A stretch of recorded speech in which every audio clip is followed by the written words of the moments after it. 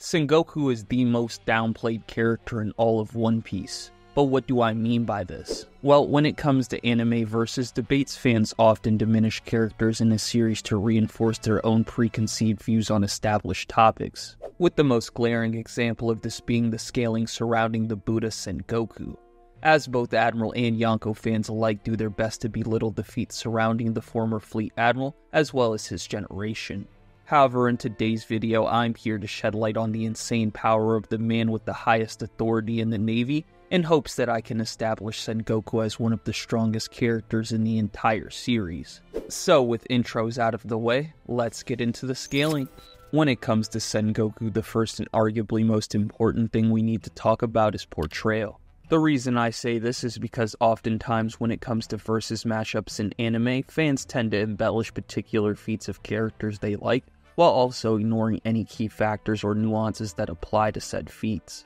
This then leads to unnecessary conjecture on instances the author probably didn't intend to be heavily analyzed in the first place, which just causes arguments to become circular. Therefore, in my opinion, statements on character strength when properly contextualized through the narrative takes precedence over feats alone, which is extremely relevant in the case of Sengoku, as the most notable lore in regards to the Buddha usually revolves around his standing in the Navy, with there being a particular statement which translates as follows. Quote, "He is known as Sengoku the Buddha, the highest authority figure in the Navy. Since his youth he firmly believed in the government's orders and climbed up to his current position by faithfully carrying out his duties." End quote.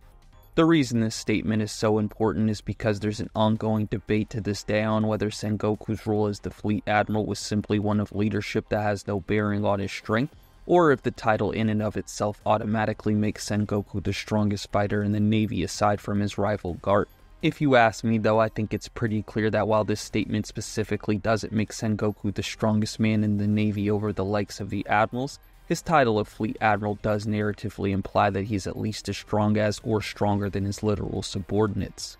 Especially when you consider it's told to us time and time again that rank in the Navy directly correlates to fighting ability, which is one of the reasons the Gorosei pushed for Akainu to be promoted after Sengoku's retirement in the first place, not because his ass was good at giving motivational speeches. With this logic pretty much being proved to us when we see Garp go head to head with Kuzan, who in addition to being a former admiral was also likely a decent bit stronger than during his time in the Navy, as it's implied he was able to Haki Bloom during his 10-day fight with Akainu on Punk Hazard. Yet an old Garp who was self-admittedly weakened by age was able to outspeed and injure a wavering Kuzan, and even stalemated with his former student while in a weakened state without using a named attack. Therefore, at this point it should be pretty clear that both Garp and Sengoku are at the bare minimum as strong as post-timeskip Akainu and Aokiji as old men, and have consistently been portrayed to be above the likes of the original admirals. Some common refutations I've heard in regards to these arguments though are your classic brain-dead takes like Aokiji was holding back and beat Garp low diff,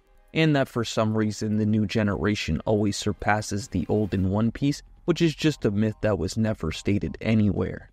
When it comes to the first so-called debunk, I plan to make a whole video addressing why people don't understand how Kizaru and Kuzan were actually affected by their emotions during their respective fights. But as for the gist of the video, I was simply planning on pointing out the blatant bias that comes with claiming that the admirals are always holding back and have never showed their full power, as said full power is essentially just speculation. Which in my opinion is insanely dumb and annoying, as you can use the argument that they're not going all out to invalidate any anti-feats, and then just make up a power level for them that best fits your agenda. So essentially until the admirals show their full power, which is supposedly very far away from happening, then they're as strong as admiral fans want them to be, which is usually stronger than the Yonko in the old generation. However, thanks to us seeing old Whitebeard versus Akainu and Marineford, it's made pretty clear once again that old generation characters like Whitebeard, Garp, and by extension Sengoku are a bit stronger than the admirals.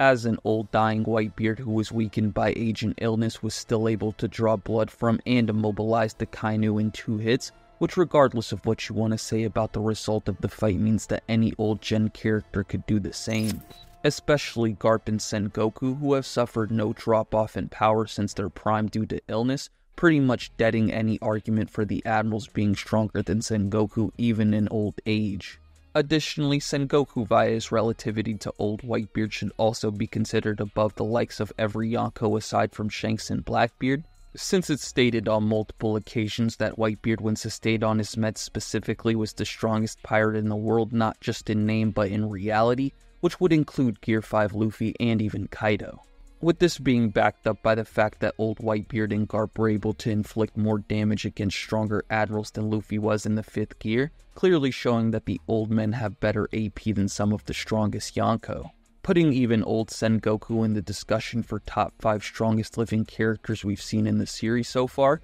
and arguably top 4 of all time, as like I've already mentioned through his rivalry with Garp, he's also relative to both Prime Whitebeard and Pirate King Roger, who are the strongest pirates to ever live. Which in my opinion should really put into perspective how strong the Buddha is, as despite people thinking he's some sort of Garp lackey who gets destroyed by every other top tier, he's actually one of the most powerful characters in the series. So to pretty much summarize the video, I think it's pretty clear Sengoku in his old age is undeniably as strong as the OG admirals and can consistently be placed above them via narrative and feats, while Prime Sengoku on the other hand is just above this tier altogether, via being on the same team as Prime Roger, Whitebeard, and Garp, who are the strongest characters to ever live aside from Joy Boy and Emu. Which is why Sengoku will forever be